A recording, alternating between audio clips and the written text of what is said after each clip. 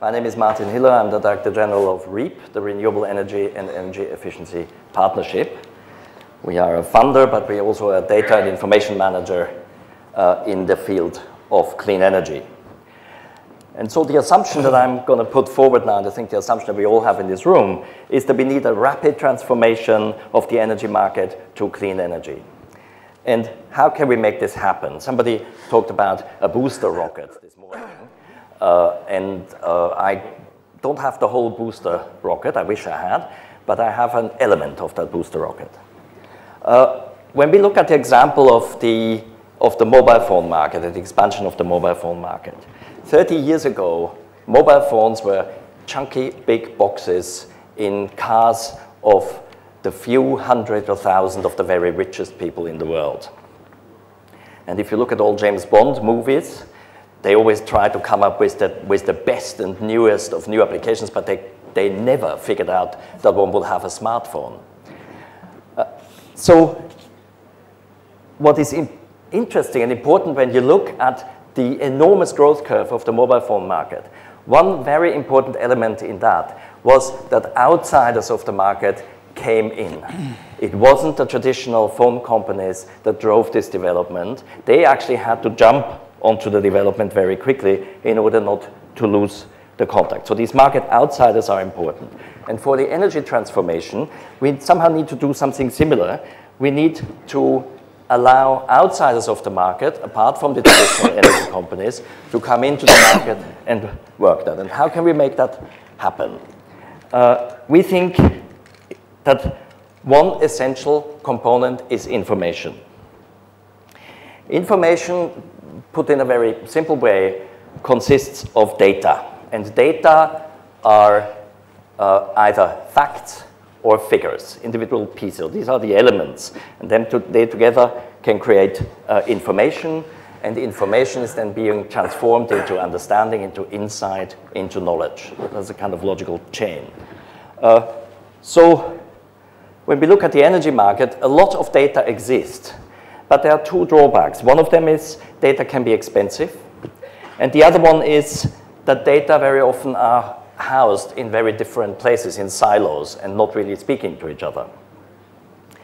But if we can free up this information flow, and if we can free up energy information, make it available and accessible, this is an essential part of the booster rocket. It's stimulating the market, bringing new market entrants, and just making this whole discussion and the possibilities much more lively.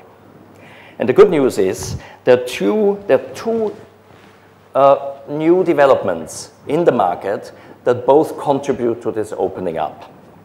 The first one is known under the concept of open government data.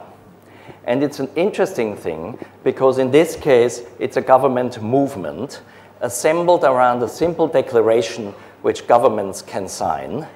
There is no treaty, there's no obligation, there isn't even a legal body pushing this. It's just a kind of voluntary way of governments to engage, and then there is behind that a manual in the list where governments can basically choose and say what they are going to do in terms of opening up their government data. The principle is that data that have been established with public money, using public money, should be publicly available. There may be some limits to that in some places, but in principle, that's the idea. And it's a pledge that governments sign called the Open Government Partnership. There are over 50 governments have signed up. The whole process was started about 4 years ago by the US and the UK. And initially, it was more industrialized countries who joined this movement. And meanwhile, a lot of developing countries are coming on board.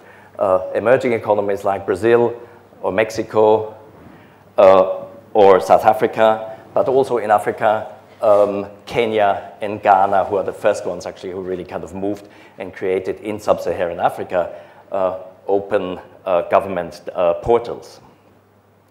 The gain that governments see is in economic activity, because there's a recognition that data are actually useless if they're not being used. They only create economic value when somebody does something with them. And so the idea of putting this data out and let the market decide what applications to build out of those data is behind that thinking of opening up government data. The second innovation in this field is in the field of the World Wide Web.